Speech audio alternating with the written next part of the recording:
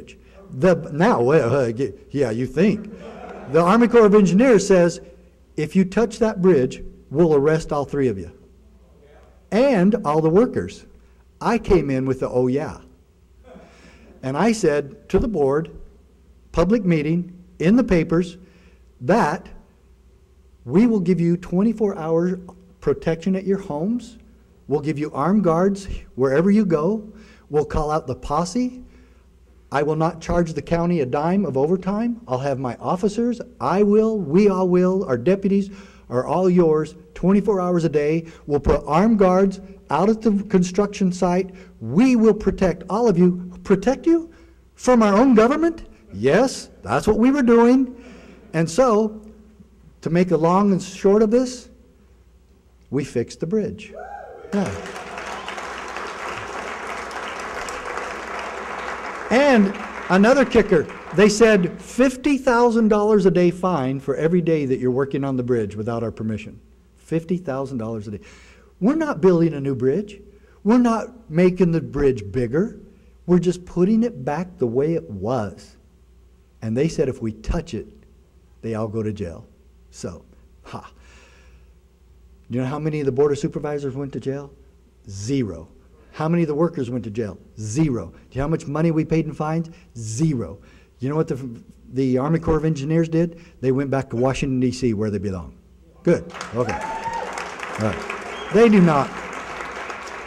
Believe me, there is none of this that they want to fight with the sheriffs about. And like I said, the sheriffs can keep this peaceful. Let me remind you of the telltale motto and overall message of this book is that your sheriff is in charge. And one of the main reasons that he's in charge is because he reports directly to the power source. We, the people. That's why he's the most powerful law enforcement officer. He is not a bureaucrat, nor does he report to one. He reports to you. And that's why when he promised to uphold and defend and protect your constitutional rights, that's why this is a constitutional republic. Because those who kept that or made that oath had the responsibility to keep it. And they promised you that they will not allow your rights to be violated. Whether it's by the street wolves or the Washington, D.C. wolves, it is the same. They have the same obligation to keep their word to you, their employer. And that's as simple as that gets. Now we document every bit of that, what I just said, in this book. Do you think maybe this is worthy to pass around a little bit? Okay, let's do it. Now, one other thing. Let me make this perfectly clear, and I'll say this to every camera. And my advisor says I'm not supposed to point. So, the President of the United States cannot and has not the authority to tell your sheriff what to do. Okay?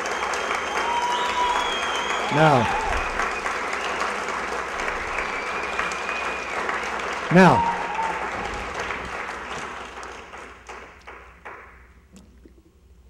so if that be the case, which it is, then none of the auxiliary departments underneath and all the other bureaucracies underneath the president, they have no authority to tell your sheriff what to do either. Just like the Army Corps of Engineers, they're last on the list.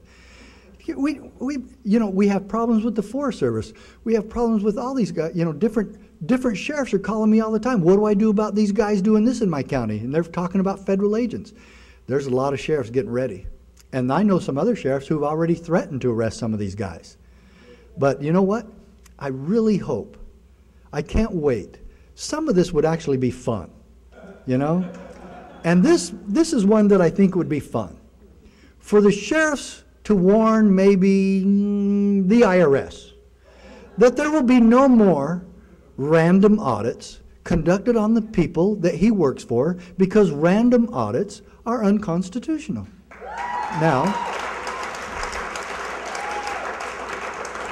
does your sheriff conduct random audits in any way? How about the worst thing that could happen in any neighborhood or county, and that's child abuse. Does your sheriff get to conduct random audits to see if children are being abused? Of course not. Even as horrible as that is, we still don't get to violate the Constitution to go after criminals, even if it's for the children, as Bill Clinton always said. Every time he said that, you know you had to hold on to your wallet and your children real tight, okay? Now, so if we can't conduct random audits for that, then the IRS surely can't conduct them just to see if we're doing our finances okay. You know, that doesn't hurt children. So we get those same sheriffs to write a letter again, putting the IRS and the federal government on notice again. There will be no random audits conducted on the citizens of, what county is this? LA County. Yeah. And Sheriff Baca writes that letter and he says, this isn't going to happen anymore to our citizens. And then the IRS wants to try to see if that's going to happen, and they do it. Wouldn't this be fun? To arrest a couple of IRS agents. God.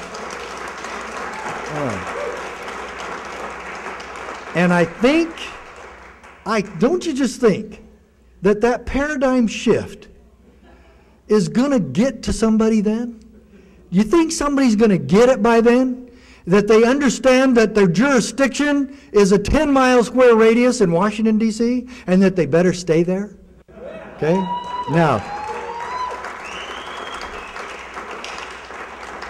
and people think I make this stuff up. This isn't made up. This is not pie in the sky. These are not fairy tales. This is documented evidence with a Supreme Court victory behind everything I'm saying. Okay? And it's also, a lot of this is just common sense. You know, like not allowing random audits. I mean, where did random audits ever come from? How absurd. And gun control. 23,000 gun control laws in this country, all of them unconstitutional. When was the last time we repealed any of them? You see what happens when these laws get made? Do you see why it's so vital we move now on what we're talking about here? Because we might be reaching the point of no return very soon. And we've got to get busy. And that's why I say this focus has got to be part of all of us, okay? Now, in this decision, Mack versus United States, or Mack Prince versus United States, some very amazing things are happening, okay? And let me go back just 1 minute before I get into this. One other point I wanted to make about the oath of office. It became something that I almost couldn't remain tactful on in discussing this with some officers and other elected officials. It almost became a point of rage, and I don't like to get mad. I don't like to lose my cool. But I have a hard time with this huge disconnect. And it's almost, you know, as big as the canyon in Arizona to me. And I've been there and I've hiked down it, and it is huge. And it's beautiful. But this one is not. This Grand Canyon disconnect is horrible and it's ugly. And I can't take it anymore. Okay? And it's this. That the very people who swear, raise their right arm and swear publicly that they will uphold and defend and protect and obey the United States Constitution. And then when really pressed on constitutional issues that they need to address, they'll actually tell you, their boss, that it's not my job to uphold and defend the United States Constitution. I can't take that. These are people who have promised us and who make money working for us, and now refuse because it might be one of their buddies in the federal government. I have yet to hear any of these, and there's a sheriff in Missoula who's been bad-mouthing me about the message I left there with his citizens about this. Same stuff I'm talking to you about. That says this is, this is just about politics, that Mack's message is about politics. So it's just playing games. No. This is about truth and honesty and integrity and keeping your word and knowing and understanding the Constitution, and he was kind of making these excuses about, well, you know, we get along with the federal government just fine. You know, I have coffee with them every Friday.